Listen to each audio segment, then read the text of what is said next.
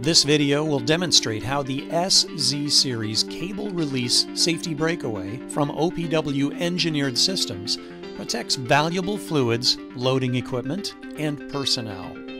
The SZ Series Breakaway, shown here in 316 stainless steel, is designed to separate with either a direct pull or an angular pull.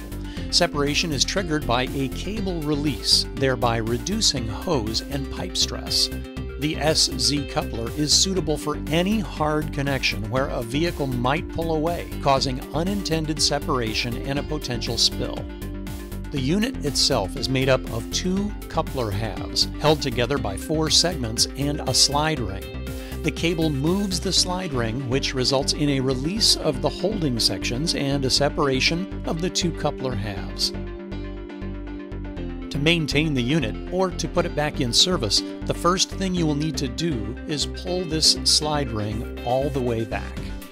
This is done with a socket wrench. As we tighten each assembly bolt, we are lifting the ring. Evenly tighten the screws all the way around until they are bottomed out. This will allow you to separate the unit. Here we see the 2 halves of the coupler. We have spring-loaded poppets on each side, which instantly close in the event of a separation. Now we're going to show you how to replace the 3 seals. First, clean the faceplate and remove this O-ring that is seated in a groove on the face. Take your seal pick and gently lift the O-ring out of the groove. Here we get a better look at the 4 sections. When the unit is in service, these sections grip the flange on the other half of the coupler, holding it in place. The ring goes around these sections and clamps the 2 sides together. With the slide ring around these holding sections, the unit cannot come apart unless a specified force pulls the cable, which then pulls the ring off the sections, causing separation and shutting the poppets instantly.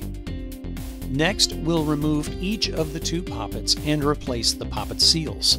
We do this by going to the back of the unit and removing this locking ring, which is held in place with this safety tab. You must move that safety tab with a pair of needle nose pliers. This opens the locking ring, allowing you to remove it with your snap ring pliers. After removing the locking ring, you can then pull the poppet assembly through the body of the unit. You have the spring guide, the spring, and the poppet. This is the seal we'll be replacing. There is one on each of the 2 poppets. Clean the exterior and take your seal pick to remove the old O-ring. It can be discarded. Here are the seals that will come in your seal kit. There are 2 poppet seals and a larger O-ring or face seal. We'll start with the first poppet. Clean the groove completely, removing any particles, and place a small amount of seal lube around the poppet. Then slide the O-ring over the poppet, carefully but firmly pressing the seal into the groove. It's important that the seal is completely seated to prevent potential leaks. Reassemble the first half of the coupler by putting the spring over the poppet and insert the spring guide into the spring. This poppet assembly can then be guided back into the body of the unit. With the larger units, such as this 4-inch model, it is advisable to put the base in a vise or on a surface that allows you to push the poppet assembly down as you replace the locking ring. You can use the butt of a hammer or a piece of wood as shown here. Once the poppet has been pushed down, the locking ring can be guided back into the groove using your snap ring pliers. Here we see the poppet guide in position, held in place by the locking ring, which is completely engaged in the groove inside the body. You will also see the safety tab is back in position, keeping the ring in place. Now we'll move to the other half of the unit, and we'll follow the same procedure. Open the safety tab inside the body of the unit, then pull the lock ring out with your pliers. We then proceed to remove the guide, spring, and the poppet. Carefully clean the poppet and remove the old seal. Wipe the groove clean and again place a bit of seal lube around the diameter. Then slide your O-ring back into the groove, firmly pressing it into place. Place the spring over the poppet and put the guide back on the end. Then feed the poppet assembly back through the unit. Once your locking ring is back in place, bend over the safety tab.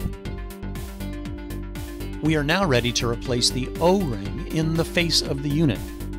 Clean all surfaces thoroughly and place a little seal lube around the grooves on the ring. Place your new face seal into the groove, firmly pressing it all the way around. It is also recommended that some lubricant be placed on the outside of the holding sections. This will aid in reassembly. Now we are ready to remount the two halves of the unit together. For larger sizes, 3 inches and up, find the long mounting screws provided with your SZ coupler. These are used only for the purposes of reassembly. For smaller sizes, the two halves can be drawn together by hand. Align the two halves, including the poppets and the guide bolt shown here, and make sure that it goes into the guide bolt hole on the other half. Once you are aligned, press down firmly and thread in the mounting screws, one on either side, to pull the two halves securely together. Once the two halves are securely joined, evenly release the tension on the assembly screws around the diameter of the coupler to let the slide ring come back down.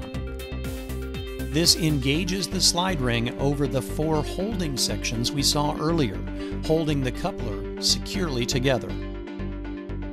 The final step prior to going into service is the removal of the mounting screws on either side. Once they have been removed, put them in a safe place and your SZ safety breakaway is ready for service.